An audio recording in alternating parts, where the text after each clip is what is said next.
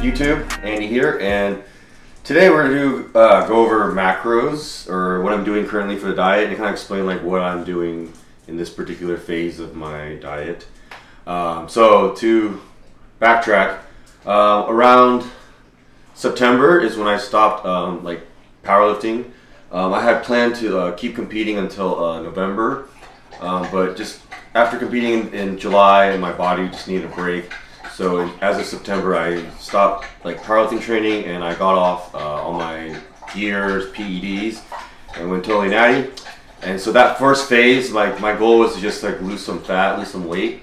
And so phase one, what I did was I stopped eating out as much. I probably used to eat out probably two or three times during the week, and then like 2 or 3 times during the weekend, so probably 5 to 6 times a week.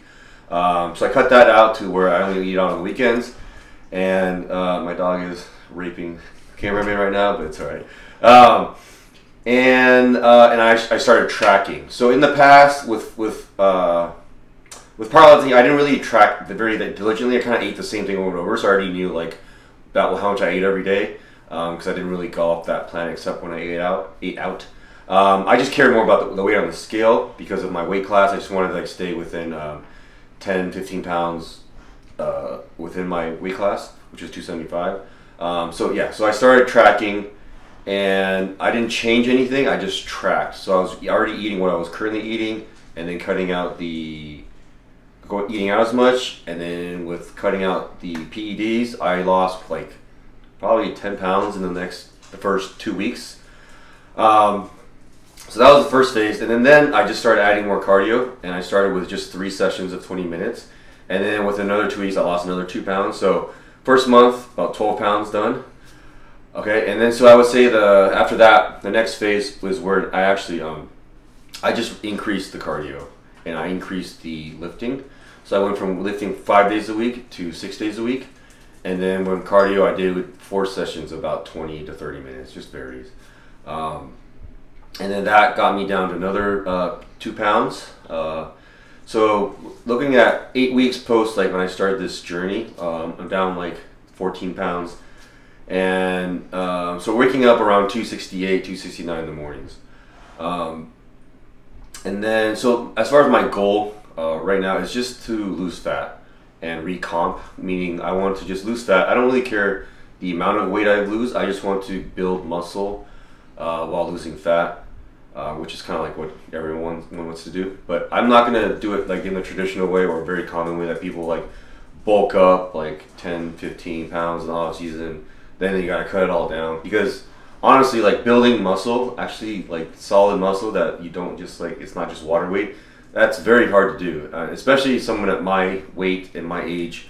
I'm lucky to gain 1 pound of muscle even a month, and I think that's the case for most people in the world. Gaining 1 pound of muscle a month is really hard. So when you hear people say they gain like 10, 15, 20 pounds in like 2-3 months, like all of that is just water weight and fat. Like there's no way you can build that much muscle. Even if you're on PEDs, you might gain 1.5 to 2 pounds a month. So I mean, look at like professional bodybuilders. Like they're happy to just gain 4 or 5 pounds over the year, and they are, you know, very good at obviously tracking their food and knowing what to eat. So long story short, I am just wanting to lean out and gain some muscle and just put on size, because when I train for powerlifting, I don't really focus on muscle size or whatever. I just focus on strength, and I really neglected some of my body parts. And this is just more of an aesthetic phase, but also give my body a break from powerlifting. I don't plan on competing until October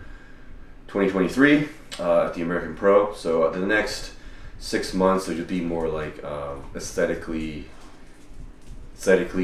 focused, and just getting better endurance with the cardio, giving my joints a break, getting leaner, getting healthier, stuff like that. So right now we're currently about 270 in the mornings. I'm just doing, like I said, like my macros stay the same, but I just want to give you guys an idea of what I currently eat. It's around 4,000 calories, and right now I'm just going by macros, so I substitute the proteins, whatever. I don't stay specifically to like the same exact protein every time or macro. So today I'm just going to give you a day of life of what I eat. Okay, all right. So we're gonna start with meal number one.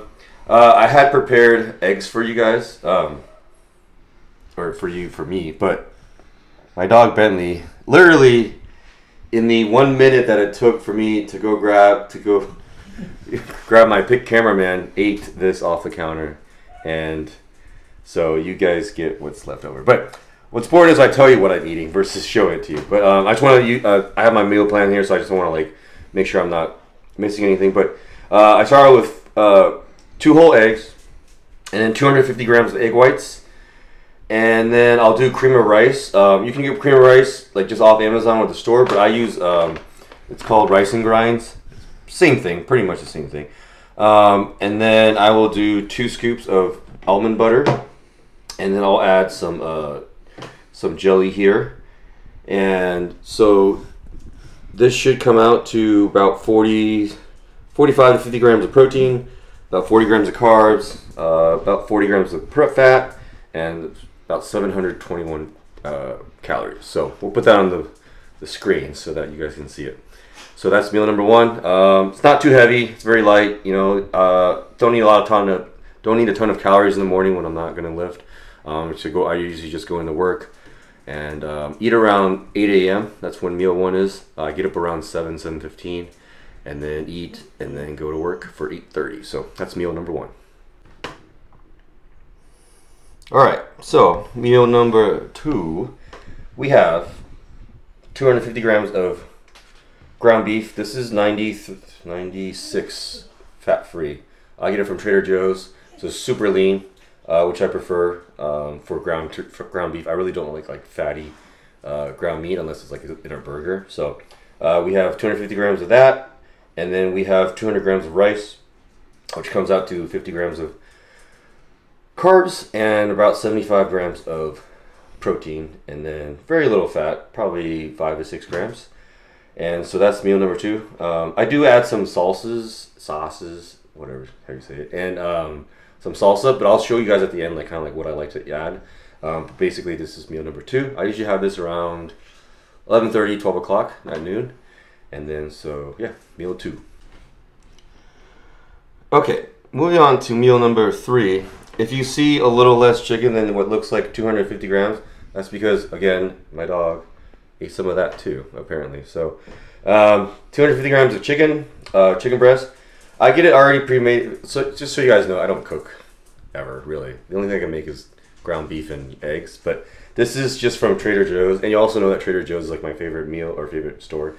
They have so many pre-packaged things, pre-made things, frozen things that I just can throw in the microwave. So if you're a bachelor who doesn't like to cook, Trader Joe's, and it's relatively affordable. So this is just chicken breast from them. It's already prepared, and then I have the same thing. It's rice. This is a different kind of rice. It's a sticky rice that I get from Costco, and I'll show you at the end like what it looks like. But again, I just microwave it, and then we have about 2-3 ounces of asparagus. There used to be more, but again, Bentley. So meal number three, 75 grams of protein, 50 grams of carbs. Very low fat, probably another like 5 to 8 grams. So if you guys know, like I said, I do macros, so I don't go specifically by the exact food every time. This could be beef again, or it could be chicken. I kind of interchange it as long as I hit the macros. So that's meal number three. I usually have this around 3 o'clock. So meal number three.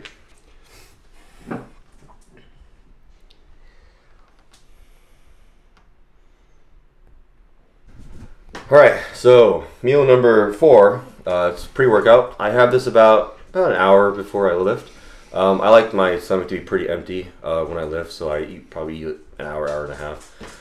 So it's really basic. We have 2 scoops of whey protein, trying to get about 45 to 50 grams of protein. And then I use cream of rice again, or you can do this rice and grinds, or you can do cereal. I do cereal too. It's just anything that's fast and easy. As long as I'm going for about 100 grams of carbs, and then I'll have some fruit too. Whether it's my favorite fruits are berries like strawberries, blueberries, or a banana. So those are that's pretty much what I eat pre-workout. So meal number four.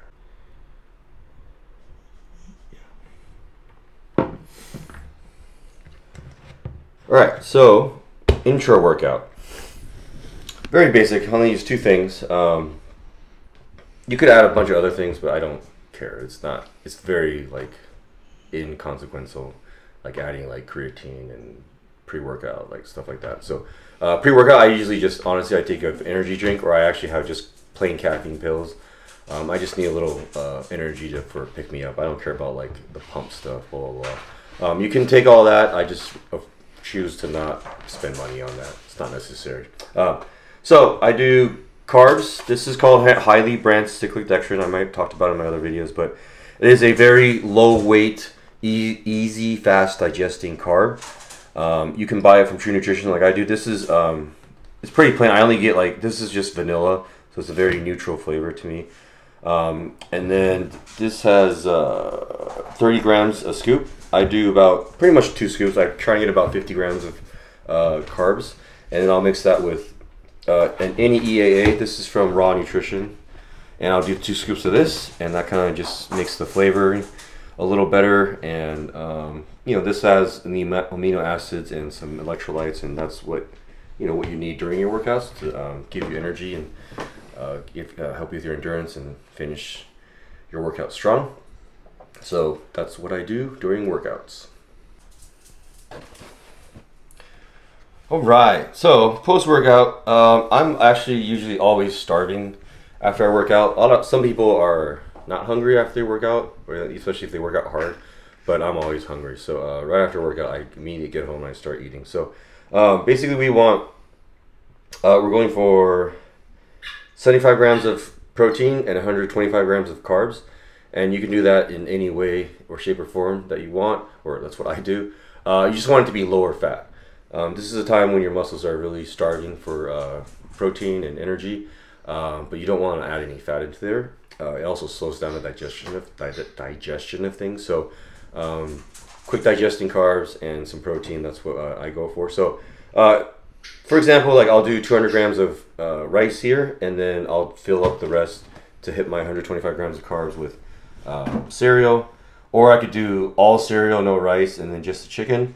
My cereal of choice, Cinnamon Toast Crunch, that is the GOAT.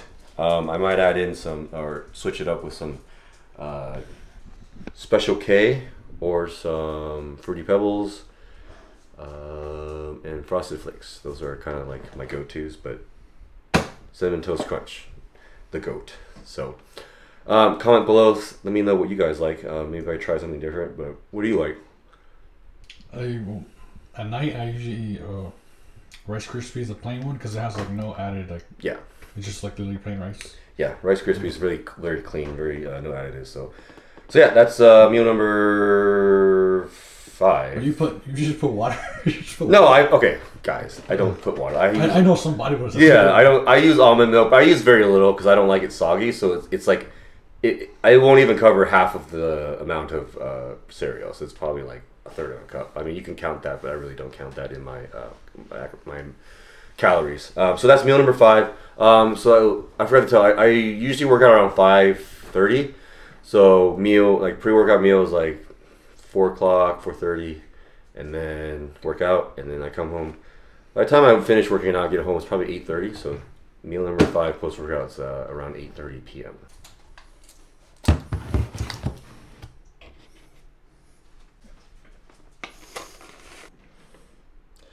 All right, so we got meal number 6, last meal before bed. I usually have this around 10 o'clock, 10:30. I usually go to bed around 11 o'clock. So this is pretty, it's a pretty light meal.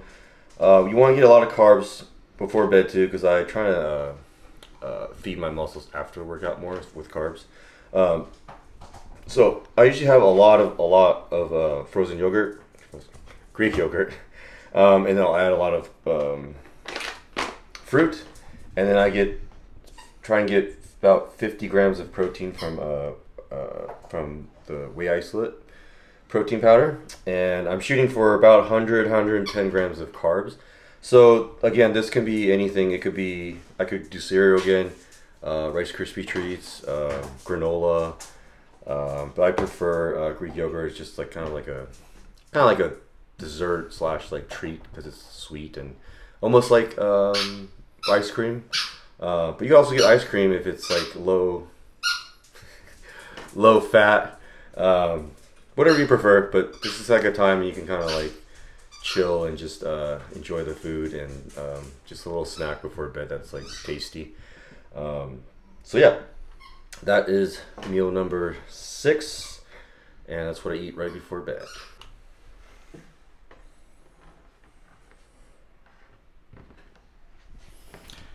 All right, so a few little tips and preferences, I guess, suggestions of what I do, like when I go grocery shopping. So this is the almond milk I use. It's vanilla, but it's unsweetened, so it's only 30 calories a serving. So this little guy probably lasts about a week. I eat cereal probably once or twice a day. This is like my all-time favorite sauce, Chick-fil-A Polynesian sauce. It's got a good amount of calories, but I don't use that much anyways. But just enough, and a little goes a long way. But this one's my favorite. It's lower calories. This is a sweet and spicy mustard, and that's only 10 calories per serving. And Diet Coke Zero is a lifesaver. I just love soda, but I don't want all the calories and the sugar. So Diet Coke, I probably drink Diet Coke or Diet Root Beer, probably 3-4 cans a day. I don't think it really. I don't care about all the like preservatives and artificial sweeteners, all that stuff. I live my life, bro. You gotta balance your life with what you like and what you don't, what's not good for you and all that stuff. But yeah, so a lot of Diet Coke and diet sodas for me. And then I also use a lot of salsa. It just makes things taste way better. Rice and chicken can get very bland, and I only want so much salsa or so much sauce on it. So a good medium salsa or pico goes a long way. So I love that. And then these are the rices I use. If you don't like cooking, like use a rice cooker and cook like a huge pot of rice and have like store it, all that. I just pop these in the microwave. This is like a sticky sushi type rice from Costco. I think you get like 12 of these for $10, so it's very affordable. And then these are any grocery store, just microwave it. It's about $1 each. So those are very convenient. And like I said, I shop at Trader Joe's a lot. It's very affordable and good quality, and I love it. Love the foods there, and so you could try that. But other than that, that's pretty much what I eat in a day. If you guys have any questions, comments, of course, let me know. We've got we'll put all the macros and the calories and the details up. I'm sure you guys will see it. Sergio will put that on the screen. And that's a wrap for what I'm currently eating.